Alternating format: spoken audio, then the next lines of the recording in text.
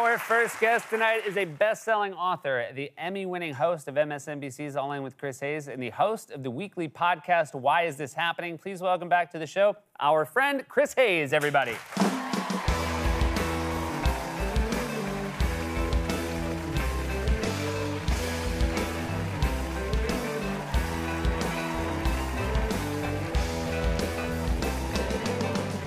Welcome back, my friend. We're so close now. We're the last so close. time I was here, I was over there. Yeah, it was very kind. COVID couldn't get you. Before we had an audience, we went over there and we had very firm words with COVID ahead of time. We're like, don't get between. Don't you dare. Don't you dare. This is, we talked about this recently, not on camera, but we just had the 8th anniversary of our show. You just had the 9th anniversary of your show. And it does feel like it's a long time. Been 100 years, right? Yeah, I mean, I think Trump into plague into war has been like a really intense run, I would say. Right, because I do think there's this, at every turn when maybe people have framed it as we're finally going back to normal, something incredibly abnormal and with potentially even higher stakes happens. Yeah, and I think I can't tell, I think about this a lot. I can't tell if it's just that I'm aging and the longer your life goes, the more opportunity you have to watch once-in-a-century things happen. Yeah. Or we've been through a particularly insane period. But I remember, when I was younger, I was like a playwright, or I would watch, TV shows, and there'd be, too much stuff happening, and some, tragedy from above, and I'd be like, that's not realistic. And now, everything I'm watching, I'm like, yeah, that totally could happen. Yeah. There's no plot twist. There's no, Deus Ex Machina tragedy. I'm not like, yeah, that makes sense. That's true. That would definitely happen. You're right. We're basically living in a Shonda Rhimes show. Yes. Yeah. Just one thing after another. Yeah, just where you're like, how did they come up with that? I mean, I even had the timing, and again, the war, the principal victims of the war are the people of Ukraine, and that will then cascade out through the rest of the world in brutal, brutal ways. But I do remember having the thought of all right, well, this Omicron wave, get over that wave, and then, maybe, just maybe, things maybe chill out a little bit. It's absolutely not. Absolutely not. And the other thing, you've covered conflicts before, but this does seem to have moved faster than anything that we've certainly dealt with in the times that we've been on television. It has moved faster. There's a real waking nightmare quality to it, partly because it's so terrible for everyone and no one wants it but one person. Yeah. And you're just watching this. We were watching it in the run-up being like, don't do this. Do not do this. Don't do this. This would be awful for everyone. And it's bad for, obviously it's bad for Ukrainians. It's gonna be bad for Egyptian bread buyers. It's gonna be bad for Russian oligarchs who yachts are seized. It's gonna be bad for average Russians who are gonna have their pensions devalued by 50 to 8%. It's gonna be bad for NATO in the West as they see gas prices go up. It's bad, bad, bad in every way. And you're just watching this entire thing thinking, don't do it. And this one person is the only one that wants it, and that's the person that matters right now.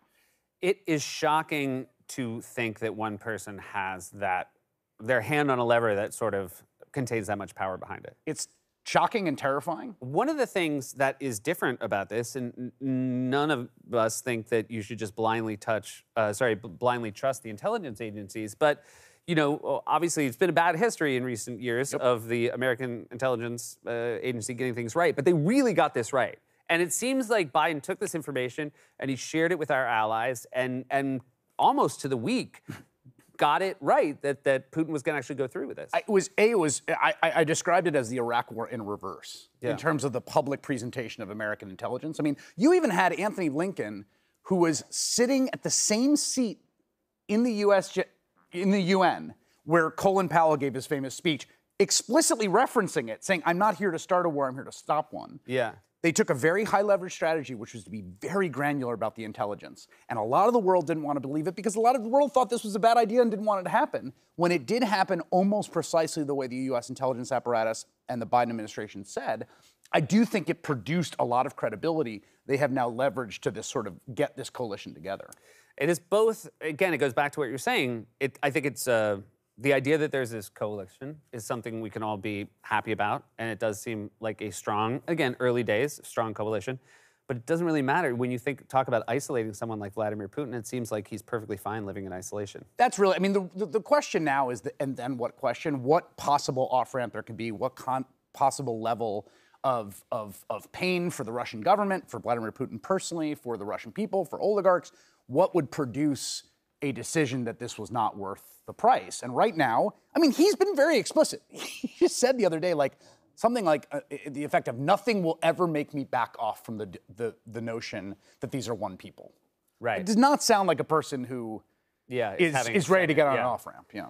There are a lot of arguments from it that certainly, I don't think they're good faith arguments, but people say about me, why are you so obsessed with Donald Trump? Why are you still talking about him? I imagine you get the same sort of thing. He is deeply connected to not just the news today, but I also think the future is, right now, if I had money to bet, I don't, because it's all in rubles. I blew it. I don't want to talk about it. I had an investor. I told you not to make that trade. You texted me. I was mad. I'm already regretting it. But, you know, I believe he will, in all likelihood, be the Republican nominee. Yeah, that's the problem, right? I mean, if he's not the most likely nominee for president in 2024, and an even odds chance of being the president again, then, like, yeah, screw him, forget about it. But he is the leader of the Republican Party.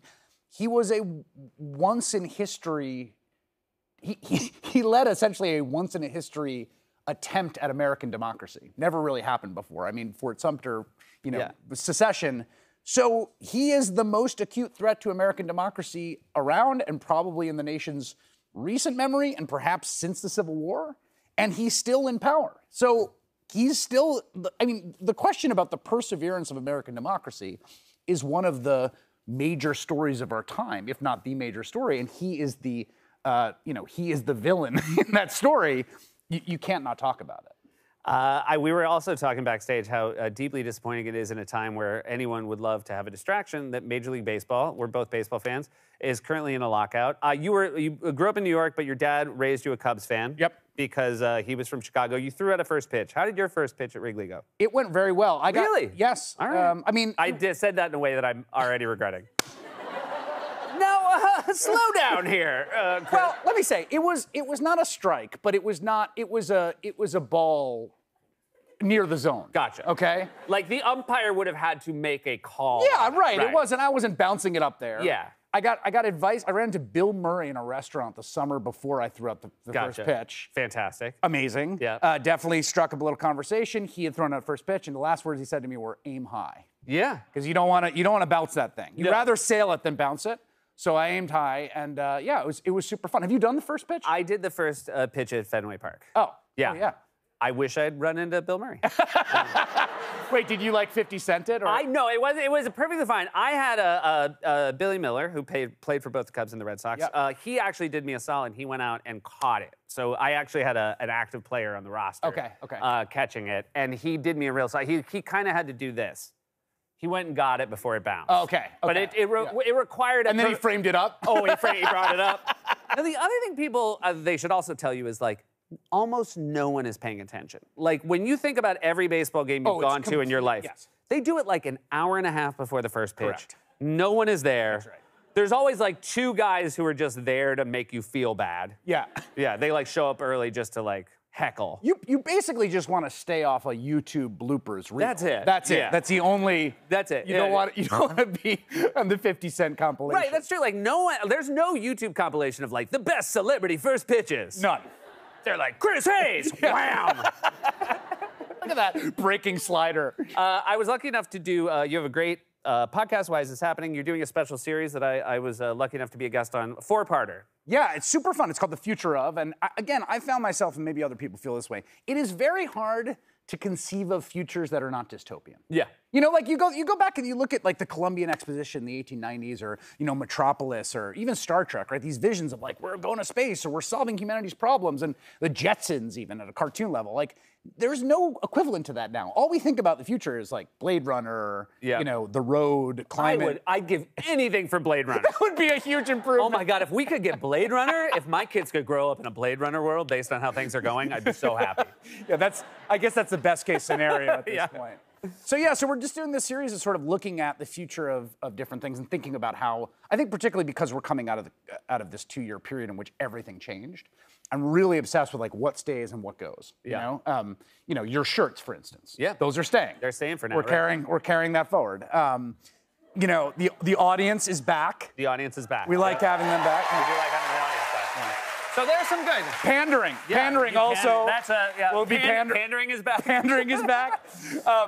So yeah, we've got some cool folks talking about everything from the future of energy to future of friendship to the future of entertainment with you. All right. Well, hey, thank you so much for being here. You guys, that's Chris Hayes. Great to be here. All In with Chris Hayes airs weekdays at 8 p.m. on MSNBC. And new episodes of Why Is This Happening are released on Tuesdays and available wherever you get your podcasts.